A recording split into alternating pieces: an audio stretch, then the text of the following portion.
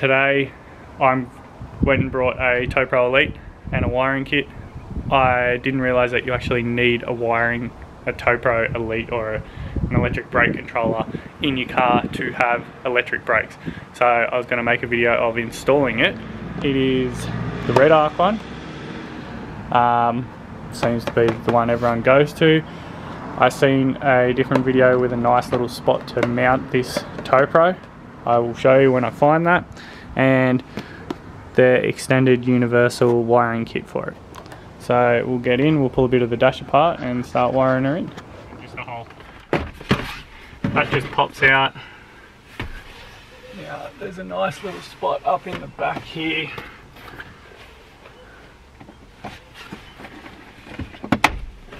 So that comes down, slide it forward.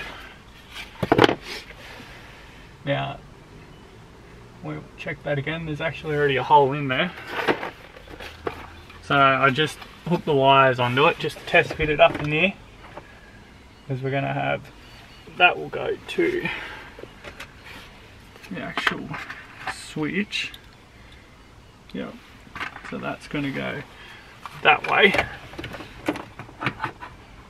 So there's a nice little threaded hole there. Put a bolt there, bolt there.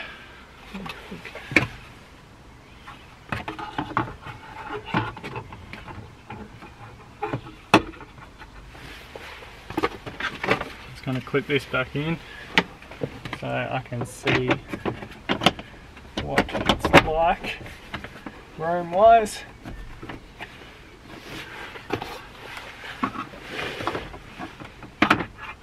Yeah, that's going to fit in there, lovely.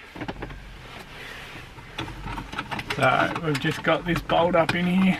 We've got one through a hole that's existing, and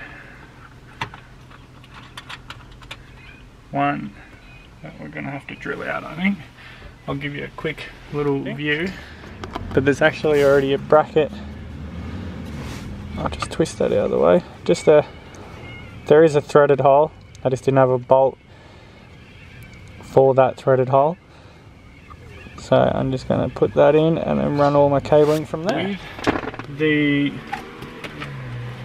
Towpro wiring kit, you get another one. And it has a ring terminal already on your ground. Then what you get your battery one that has a ring terminal already on it with a fuse. And then on the other end, it already has the clip. Let's see if it's going to focus on that. It has the clip that you can actually plug straight into this.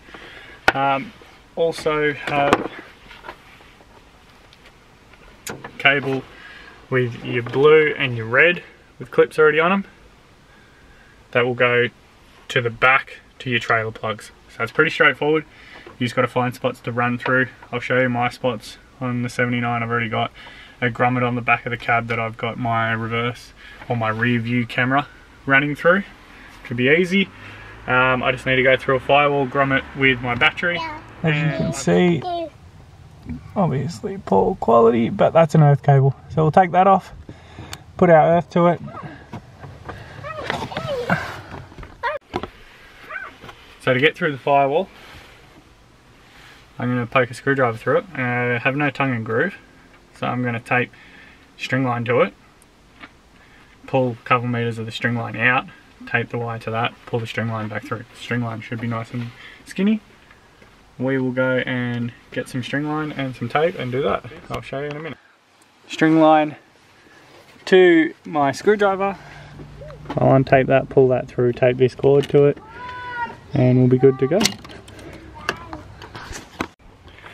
So we got it through. Mind the 2-year-old having a tantrum just here in the background. But as you can see, I've taped the end of my string line to the cord. I poked the string line through with it and pulled it through. I'll give you a run through on where I've got all my cables running through the cars. So, this one here, I've got a cable already running through a grommet in here. Just pops in the back firewall. once I do it, I'll silicone it up. I've just popped the door trim off. I just use a flathead screwdriver.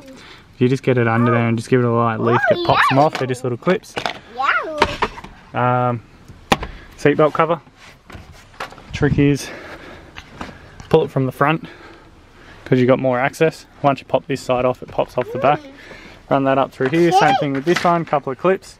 Just gently pop them up. This one here has a little bolt, plastic bolt that goes up in there. Yep, up in there. So then that way you can get everything up behind there, up in behind the up behind the dash. Plug it in. So I'm trying to currently feed this cord for the little control, in-cab control. Rather than pulling the whole dash apart, I'm just trying to shimmy it through and see if I can get it to pop out somewhere to see how far I can mount this away. I've got a couple positions I want to try. Depends whether or not I can get this cord over here. I'm stuck on something at the moment.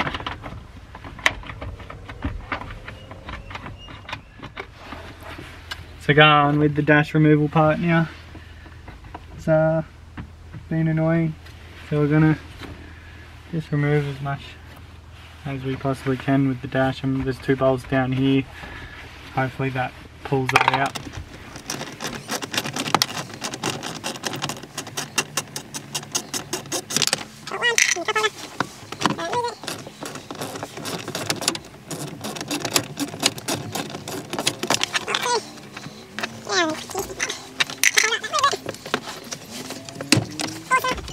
Two bolts, and you can dead set lever that whole bottom across, which made life a lot easier. Don't pull too hard because it will break. Now that I've just got this out, don't pull it too hard because it's up behind the head unit, but those top bolts come off. By the looks of it, there's a clip here. Just like pressure, you just pull softly until you feel it go pop. Don't pull too hard so you don't crease this bit. Now you can actually get in through here. A lot easier. I've got this hanging down. I can get this cable just through the back of this. We're just screwing this dash back together. Now that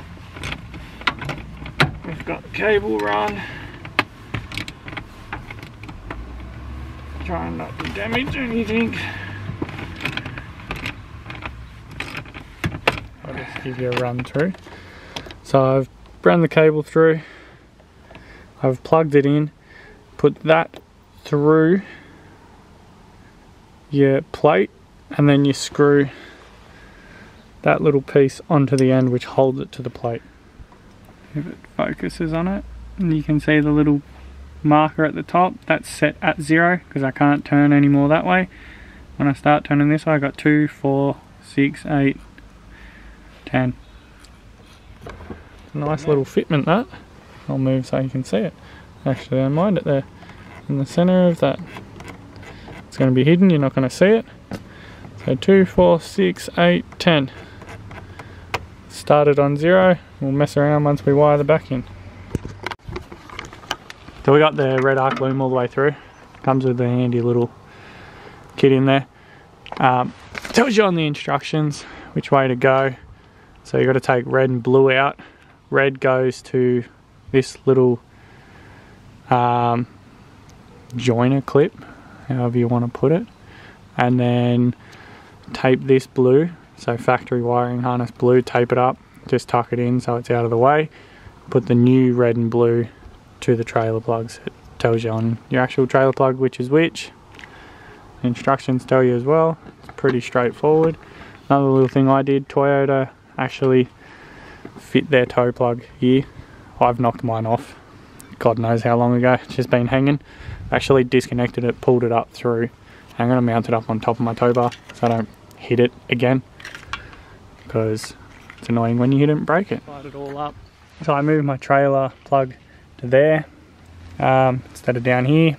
So now it's out of the weather and won't get hit anymore. There's actually a fuse on the back here, or if it's a joiner, I'm not sure if it's a fuse actually. Oh, it might be 7 amp max. Anyway, I've zip tied that one there, so that's easy enough to get to. Zip tied that cable down, I haven't trimmed the zip ties yet. It goes up through the back of the cab there, which is great. Tidied all that up, car's back together. When you first put it in and you turn the ignition on, I'll turn it on and see if it works. It will light up blue and green.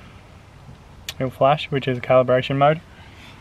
It needs to calibrate which direction's forward, so you actually need to drive for the car and the unit to work out which way is forward, so it's not being silly. And then once you work that out, you can use it, which is good. I think I'm going to run it at about, yeah, 5's about halfway. I'll test it once I drive the car. Car's all back together, nice and easy. It's easier just to pull a bit of your dash out most of the time. Yes. With the wiring harness, actually made it very, very easy, very simple to do. It's just the fiddly bits trying to get the cables through all the behind the dash, through the firewall, but other than that, it's just plug and play. Plug in, works. Simple, very, very simple. And we tested it. The way to test it is, I had my trailer jacked up, had it plugged in, had me brother in the car. I spun the wheel, got him just to press the brakes. On 0, it just engaged very slowly. On 10, you could hear it bite in very, very quickly. Like as soon as you do it, the wheel just comes to a stop. So that's why I want to test it, but that's how you'll make sure it's all working and it's controlled and, you know, working how you want. Best way to do it's obviously take it for a drive and just play around with the switch. 2 modes on this. I'm going to run with the mode with can't remember which one it was. There's one where you control it from in here how hard you want, and the other one goes off the brake pedal. So the more pressure you put to the brake pedal, the more pressure it will push to the back trailer. So that's how I'm going to run it on that one. I think that will be the best setting. But that's simple on this little fitting. Hope you've enjoyed that video. Hope it helps people out and makes it easier for you to do it. You might as well just, you know, trying to make videos so people can just jump in, have a go and try it themselves. That's what I'm doing. I don't know nothing. I'm not a mechanic. I'm not an auto electrician. I know nothing about it, but you get in, have a go, read the instructions, and 9 times out of 10 it's easier than you think.